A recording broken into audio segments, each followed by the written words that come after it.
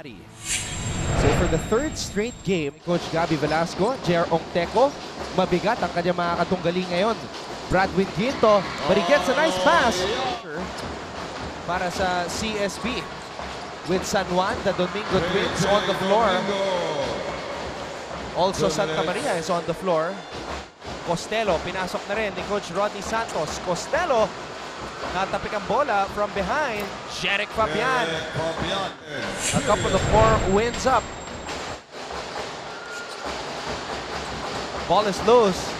They throw it inside to Bradwin Ginto who scores on the reverse. 8 puntos para kay Bradwin Ginto. Ganda ng presence of mind ni Preda doon. 20-15, lamang na ang San Sebastian, trying to establish some separation kontra dito sa CSB. And etra, Ongteco, dinabas kay Flores, back to Castor. They go down low. Great play, great execution by the Blazers. Castor, hinahanap si Ongteco. Ongteco inside to Castor.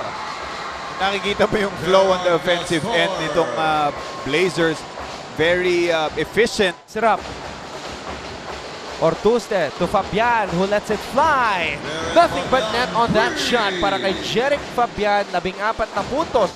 Training, tahimik lang ako sa bench. Yun nga parang si Bradwin Ginto ka lang Seryoso ka magtrabaho. Katulad si Bradwin Ginto. Ayan tumatrabaho ngayon. First 2 points for San Sebastian. All business. Maski JRU makakalaban nila bukas, they're working ahead, scouting San Sebastian. Sometimes coaches do that, Antonio. You scout. CSB naman 3 and 12. JJ Domingo umatake. JJ Domingo will get the basket.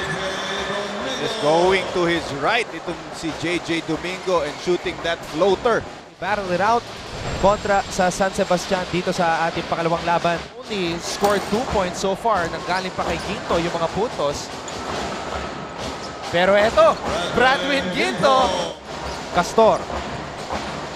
Isa na lang ang kalamangan ng CSB. Jonathan Gray. That's a big shot. 3-on-2 fast break. Jonathan Gray pinasa kay JJ Domingo. Just like that, itong he attempted from the corner to si Calizan making that basket. Gray kontra Ginto, umikot. Gray, what a move by Jonathan Gray! Grabe yung preno ni Jonathan Gray doon at naloko naman niya. On the 3-point line, errant pass, naagaw ni Castor. Gray, this is gonna be huge! Jonathan Gray! Fourth quarter. Grabe yung ginawa ni Jonathan Gray.